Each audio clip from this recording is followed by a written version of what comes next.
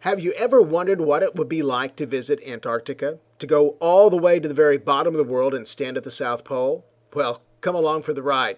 Hi there, I'm Dan Satterfield. I'm a meteorologist for WHNT-TV in Huntsville, Alabama, and the author of the Wild Wild Weather page and Dan's Wild Wild Science Journal. And my travel colleague was Ann Posgate of the National Environmental Education Foundation. She's also a contributor to the Washington Post wildly popular Capital Weather Gang. We were given the unique opportunity by the National Science Foundation to tour the science the NSF is working on in Antarctica. Getting to the Antarctic is not easy. First, I flew to San Francisco and then boarded an Air New Zealand plane for the 13-and-a-half-hour flight to Auckland. Then another 90-minute flight to Christchurch on the South Island. Christchurch is home to the U.S. Antarctic program, and all flights to McMurdo Base, Antarctica leave from there. Ann and I arrived on January 1st, but since we were way south of the equator, it was midsummer. And Christchurch is a really beautiful city. You must see New Zealand sometime.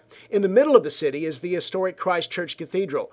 Because it's a remote island, New Zealand plants and wildlife have evolved much differently. There are beautiful but unfamiliar plants and trees almost everywhere you look. And a great place to see them is the Christchurch Botanical Garden.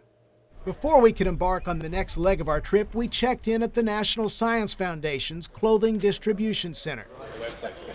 You know, you don't pack your own coat to go to the South Pole. You're given what is called extreme cold weather, or ECW gear. And no detail is overlooked for a trip down to the ice, as they call it. The toilets, please use these ones. They're a lot more comfortable than the C-17. The next day, geared up, bags packed, and ready to go. Delta, Southwest, and American do not fly to Antarctica. The only way to get there is on board a C-17, operated by the 109th Wing of the New York Air Guard. Your oxygen is located beneath your seats. It's a no first class, no frequent flyer miles, no frills flight. I had the earplugs that they gave me because it's going to be noisy. And this is the in-flight meal. We're currently taking a look at the weather situation. These military pilots are among the few in the world that are capable of navigating in these kinds of weather conditions. This is probably the best view we've had on the entire rotation of the Antarctic.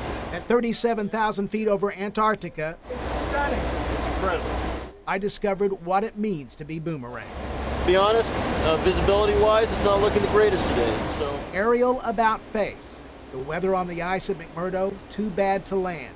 When I give you the call, grab all of your belongings. Now, we were warned not to pack any necessities in our checked baggage, just in case we had to boomerang back. It happens. I did listen to this, really. So imagine the dilemma when I discovered that my shoes are in my checked bags. All I had were my extreme weather bunny boots, and they weigh 5 pounds each. Now, they'll keep your feet warm at -70, but they're a bit much for high summer weather back in New Zealand. So if it wasn't for this gentleman right here heading to the South Pole Telescope, I would be walking around for the last 2 days in Christchurch wearing these. This guy saved me. He climbs mountains in his spare time, and his old walking shoes were a perfect fit. Thank you very much for the shoes. 3 days later, I returned the shoes gratefully to Kyle. The bad weather had broken, and we were ready for round 2 of attempting to get to Antarctica. And shortly after 11:30 a.m. on Friday, January 8th, 2010, on behalf of the crew, welcome to Pegasus Runway in Antarctica. I accomplished my lifelong dream and set foot on the ice. Woo! We're in Antarctica, Dan! We are in Antarctica! Look, there's Mount Erebus!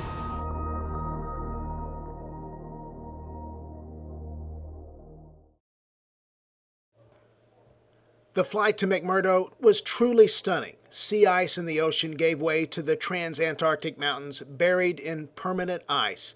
The view reminded me of the words of astronaut Buzz Aldrin when he stepped onto the moon. Magnificent desolation. The runway at McMurdo is on frozen ocean, sea ice. So what do you do when you land in Antarctica? Well, you take pictures of everyone else as they take pictures of you. We then boarded Ivan the Terrabus for the hour trip to McMurdo Base. It's by far the largest base in Antarctica, with nearly 1,000 people there in summer. but only about 150 people will winter over during the long and bitter cold polar night. In Part 2, Survival School, Life at McMurdo, and getting ready to go to the South Pole itself.